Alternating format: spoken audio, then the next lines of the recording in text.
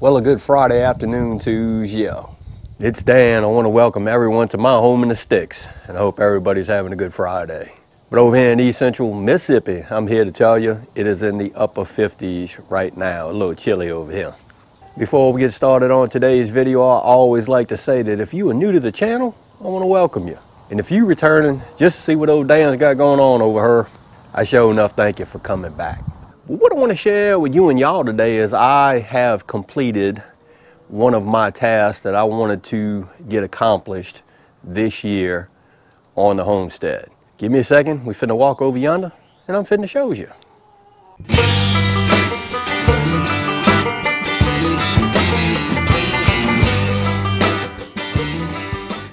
Dan, what you done accomplished? Well, at the beginning of the year, I said I have a bunch of stuff that I want to complete or try to complete on the homestead in the year 2021.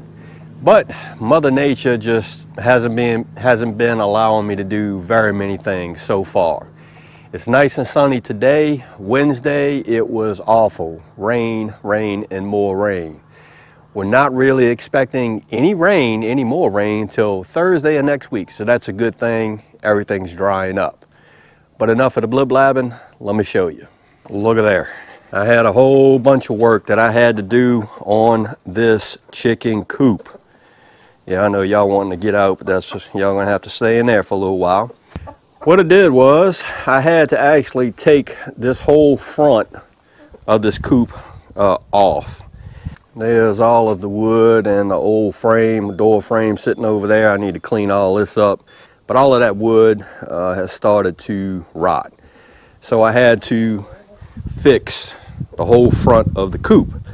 And I'm gonna say after 15 years, this is the only thing that I've done to the coop so far structurally.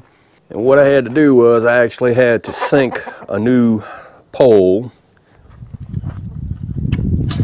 Oh, y'all get in there. Go ahead.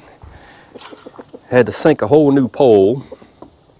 I used my post hole diggers, and I actually have this pole, 4-inch pole, sitting in the ground 3 feet, and I hand tamped all the dirt around the pole, so it's pretty dang solid.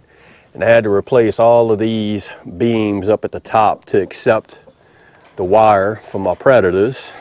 Took a bunch of measurements, and I actually fabricated another door. This door is a little bit stronger than the last one. And all of this stuff is made out of, I utilized all reclaimed wood for the front, the panels down at the bottom, reused all of the same wire. It's nice and tight now.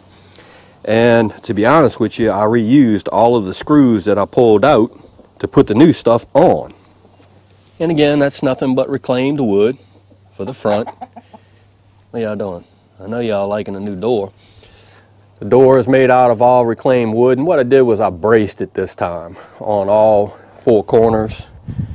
I put some braces and a brace across, so it's a sturdy door, and it's going to last hopefully another 10 years.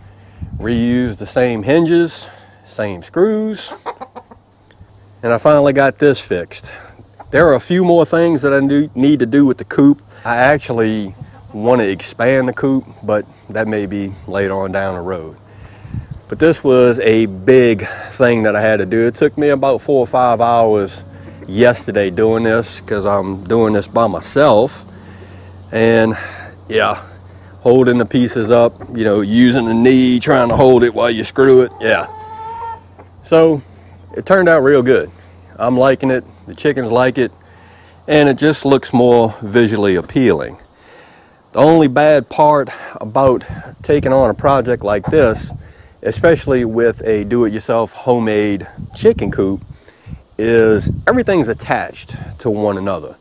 So I literally had to take the whole front of it apart and then rebuild it and put it back together. But I think it turned out good. So I can go ahead and check off the chicken coop off the list of to-do things. I still have a little bit more work to do on it. I have a whole bunch of wood and scraps I need to pick up. Some of it I'll throw in the wood burner maybe, but the rest of it, because it rotted out pretty good. The rest of it I'll just throw on the burn pit over yonder. And yesterday, my buddy came over, and I went out to his house about a week ago, or maybe a couple, 3-4 days ago.